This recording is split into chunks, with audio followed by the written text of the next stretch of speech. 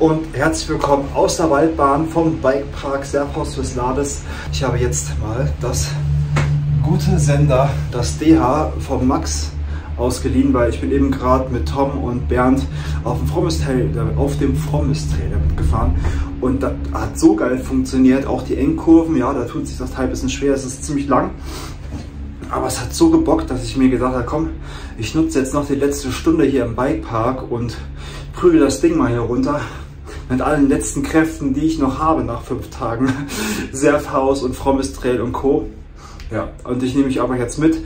Mal sehen, vielleicht lasse ich das Ding hier komplett raw und schneide eine Abfahrt nach der anderen rein oder cutte die coolsten Szenen rein. Von daher würde ich einfach sagen, legen wir direkt los mit dem Video. Wenn es euch gefällt, lasst mir ein Like, Abo und Kommentar da. Und dann würde ich sagen, wir sehen uns einfach auf dem Trail mit dem Sender und let's go!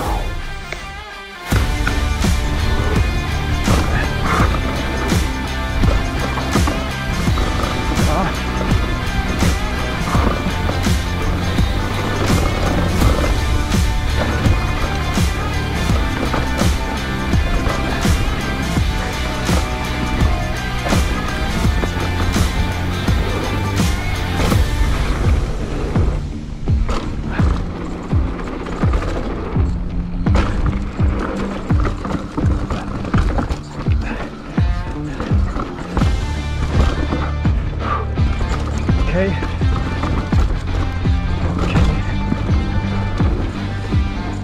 Oh, ins Flat.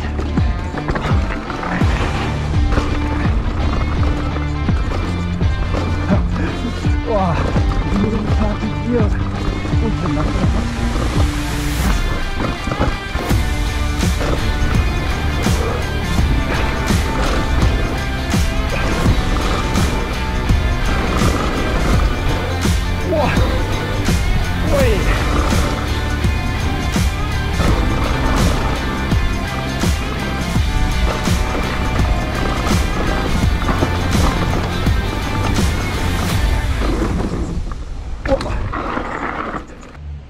So, die erste Runde mit dem DH war schon mal nicht so schlecht. Setup technisch ist die Gabel vielleicht ein bisschen straff. Wie ich vielleicht schon eben gesagt habe, ist das Teil hier auf große Jumps, glaube ich, eingestellt. Also so wie der Max es am liebsten hat und um sich schnell aus Anlegern zu pushen. Ich habe es da gerne eigentlich mal ein bisschen weicher vom Setup her. Aber halb so wild. Ich denke, der Teil braucht Geschwindigkeit, Speed und Druck. Dann würde ich sagen, sehen wir uns gleich auf der HiLL und let's go.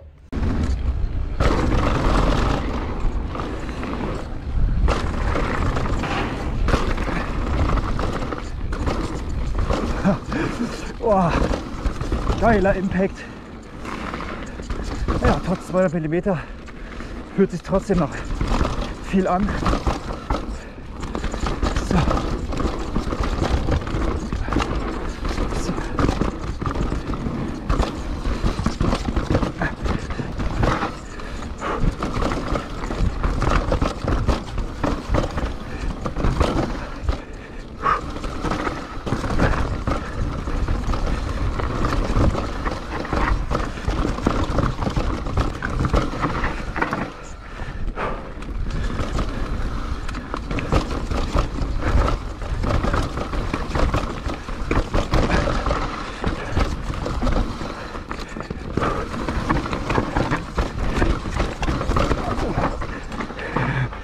Wahnsinn. So, von HiLL bin ich jetzt mal auf der Natura abgebogen. Einfach nur um zu gucken, wie sich das hier auf engen Single-Trail-Charakteren verhält. Ja. Okay. Also, okay. Das geht aber ganz gut hier. Hoppa. Man merkt schon, das Heck ist gut lang und bleibt manchmal so ein bisschen hängen in der Kurve.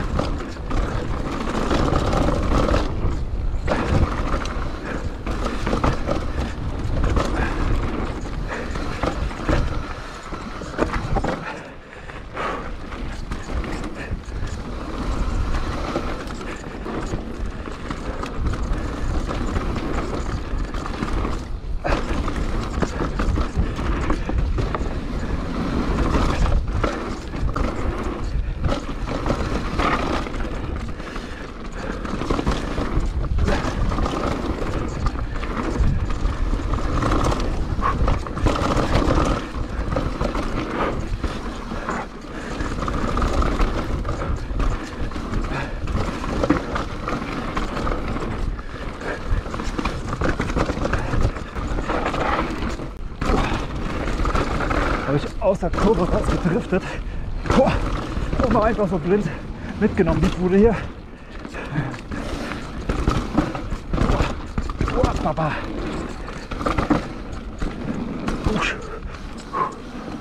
Was am Bremsen? Ja.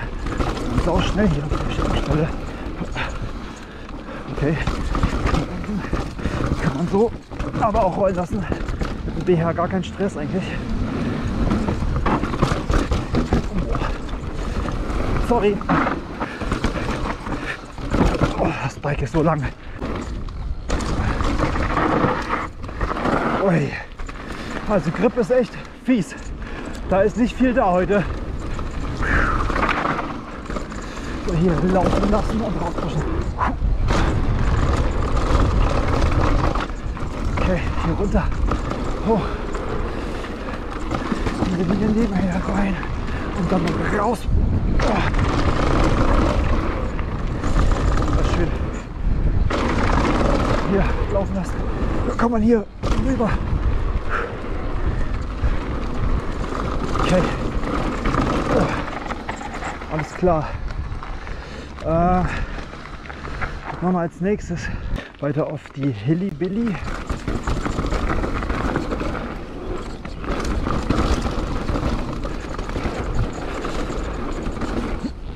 Okay. Laufen lassen, ja. Oh, das Stück ist einfach super heftig. Ja, wenn es vorher geregnet hat, ist die einfach noch mal ein ganzes Stückchen härter hier. Super weich.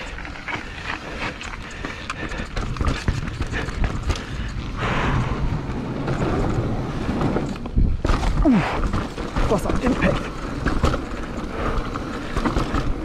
Immer schön high. Das wird jetzt nicht highline. Digga, die Wurzel ist so fies. Meine Fresse. Wird zu stramm. Oh. Aufkämmerwurzeln und nass. Geil. Das Bock. Hier laufen lassen. Über die Wurzel drüber. Das habe ich gelernt. So, hier geht's runter. Auf Blau nochmal. Oh. Stramm. Echt brutal stramm. Also diese Aufkämmerwurzeln, die dann nass sind und unerwartet auf so schmalen Engstellen kommen. Digga, das ist brutal heftig. Aber ich habe es geschafft. So, das war's mit dem Video von dem Sender und mir. Wenn es euch gefallen hat, lasst mal gerne ein Abo, Like oder Kommentar da. Ich bin jetzt ziemlich fertig. Der Urlaub war auch mega anstrengend, aber hat unglaublich viel Spaß gemacht.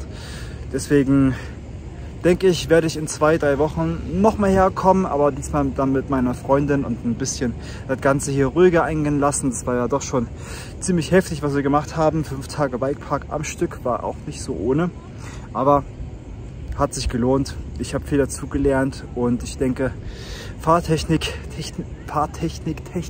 hat es mich doch noch mal richtig vorangebracht hier.